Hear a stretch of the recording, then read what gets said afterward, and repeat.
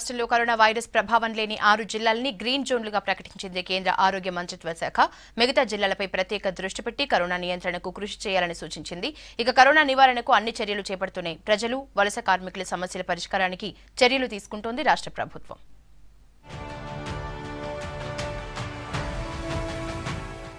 తెలంగాణలో corona virus red జోన్లు, orange జోన్లను ప్రకటించింది కేంద్ర ప్రభుత్వం. కరోనా వైరస్ విస్తృతి అతి ఎక్కువగా ఉన్న జిల్లాల్ని రెడ్ జోన్ పరిధిలో చేర్చింది. రాష్ట్రంలో 8 రెడ్ జోన్లున్నాయి. వాటిలో హైదరాబాద్, నిజామాబాద్, వరంగల్ అర్బన్, రంగారెడ్డి, జోగులాంబ గద్వాల్, మేడ్చల్, కరీంనగర్, నిర్మల్ జిల్లాలున్నాయి. తెలంగాణలోని రెడ్ జోన్ జిల్లాల్లో హాట్స్పాట్ క్లస్టర్లుగా నల్గొండ జిల్లాను ప్రకటించింది కేంద్రం.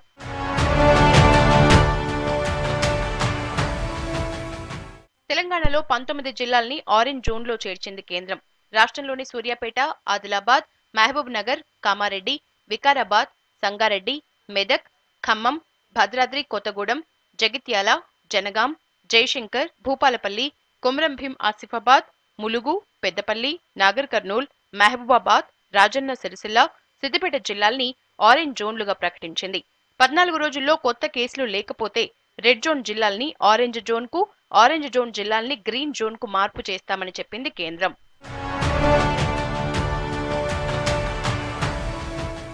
కరోనా వైరస్ నియంత్రణకు కీలక నిర్ణయాలు తీసుకుంటోంది సర్కార్. ప్లాస్మా థెరపీతో కరోనాను నియంత్రించాలని నిర్ణయించిన సర్కార్ క్లినికల్ ట్రయల్స్ కోసం 7గురితో కమిటీ వేసింది. ఈ కమిటీలో పల్మనాలజీ, మైక్రోబయాలజీ, జనరల్ మెడిసిన్ హెచ్ఓడీలు, ప్రొఫెసర్లు, బ్లడ్ బ్యాంక్ మెడికల్ ఆఫీసర్ ఉన్నారు. వీళ్లు ఐసీఎంఆర్, ఇన్స్టిట్యూషన్ ఆఫ్ ఎథికల్ కమిటీతో సంప్రదింపులు జరపనున్నారు. ప్లాస్మా థెరపీ అనుమతుల కోసం చర్చించనున్నారు. రాష్ట్రంలో ప్లాస్మా థెరపీకి అనుమతులు సాధించేలా తగిన చర్యలు చేపట్టాలని కమిటీకి సూచించింది సర్కార్. కేంద్రం నుంచి అనుమతులు రాగానే క్లినికల్ ట్రయల్స్ నిర్వహించనున్నారు వైద్య అధికారులు.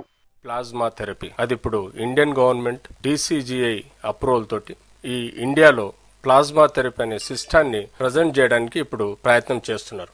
ప్లాస్మా థెరపీ అంటే కోవిడ్ పాజిటివ్ పేషెంట్ పూర్తిగా ట్రీట్మెంట్ అయిన తర్వాత 3 సార్లు నెగిటివ్ వచ్చిన తర్వాత 14 రోజులు క్వారంటైన్ లో పెట్టి ఆ పేషెంట్ కు కౌన్సిలింగ్ చేసి ఆయన రక్త సేకరణ చేయడం జరుగుతుంది. ఈ రక్తాన్ని మనం బ్లడ్ బ్యాంక్ లో ప్లాస్మా పెరసిస్ అనే ప్రాసెస్ ద్వారా యాంటీబాడీస్ డెవలప్ చేస్తాం.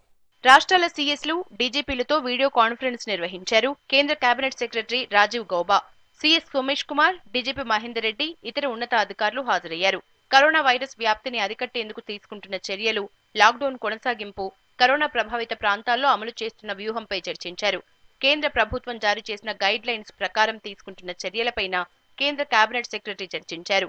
ఈ నెల 20 నుంచి కేంద్ర ప్రభుత్వం ఇస్తామన్న మినహాయింపు రంగాలపైన అధికారులు చర్చించారు. గ్రేటర్ పరిధిలో నిర్మాణాలు జరుగుతున్న ప్రదేశాల్లో పనిచేస్తున్న కార్మికులకు షెల్టర్ కల్పించాల్సిన బాధ్యత కాంట్రాక్టర్లు, బిల్డర్లదేనని స్పష్టం చేశారు రాష్ట్ర మున్సిపల్ శాఖ మంత్రి కేటీఆర్. ఇందుకు సంబంధించి మున్సిపల్ శాఖ సర్క్యులర్ జారీ చేసింది. మంత్రి ఆదేశాలతో ఇప్పటికే కన్స్ట్రక్షన్స్ సైట్లో 208 లేబర్ క్యాంపులు ఏర్పాటయ్యాయని, వాటిలో 32,800 మంది కార్మికులు ఉన్నారని తెలిపింది మున్సిపల్ అడ్మినిస్ట్రేషన్. నోడల్ ఆఫీసర్ పర్యవేక్షణలో ఉండనున్న ఈ షెల్టర్లను జీహెచ్ఎంసీ తరపున ఒక మెడికల్ ఆఫీసర్, పోలీస్ నుంచి ఓ అధికారి పర్యవేక్షించనున్నారు. షెల్టర్లలోని కార్మికులకు ఎలాంటి ఇబ్బందులు రాకుండా చూడాలని సంబంధిత అధికారుల్ని ఆదేశించారు మంత్రి కేటీఆర్. వలస కూలీల సమస్యలపై దాఖలైన పిటిషన్ను వీడియో కాన్ఫరెన్స్ ద్వారా విచారించింది హైకోర్టు. వలస కూలీలను వారి సొంత ఊళ్లకు పంపించాలని, ప్రతి కాలనీలో మొబైల్ రైతు బజార్ ఏర్పాటు చేయాలని, ప్రతి జిల్లాలో కరోనా కోసం ప్రత్యేక సెంటర్లు ఏర్పాటు చేయాలంటూ పిటిషన్ దాఖలు చేశారు అడ్వకేట్ రాపోలు భాస్కర్. పిల్ విచారించిన కోర్టు రాష్ట్రంలో రెడ్ జోన్లు ఎన్ని, ఇప్పటివరకు ఎన్ని పరీక్షలు చేశారు, కరోనా కిట్లు ఎన్ని ఉన్నాయని ప్రశ్నించింది. పూర్తి వివరాలతో కౌంటర్ దాఖలు చేయాలని ఆదేశించింది కోర్టు. తదుపరి విచారణ 20కి వాయిదా వేసింది.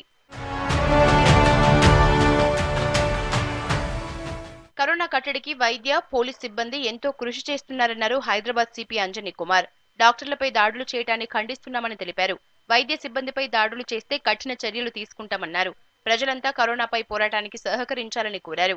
మన Hyderabad city police is committed to safety and security of doctors. And oka chinna incident kuda we will not leave the person and we will arrest and remand. Oka accused COVID patient unnaru, but he is also arrested because doctor paina dadi chesaru, attack chesaru. Mana society lo most important work doctors nurses, hospital technicians, hospital safai karmachari, they are the leaders. ఈ వార్లో మన generals doctors ఉన్నారు. So we have to protect them. We have to provide అన్ని safety and security. Hyderabad city police is fully committed for that. Hyderabad లో disaster response force sanitization video release చేసింది GHMC. Mini jet మిషన్లు, DRF సిబ్బంది city అంతటా disinfection spray చేస్తున్న visuals చూపారు అధికారులు. Charminar, assembly, hitech సిటీతో పాటు చారిత్రక ప్రాంతాల్లో ఏ విధంగా శానిటైజేషన్ చేసింది చూపారు.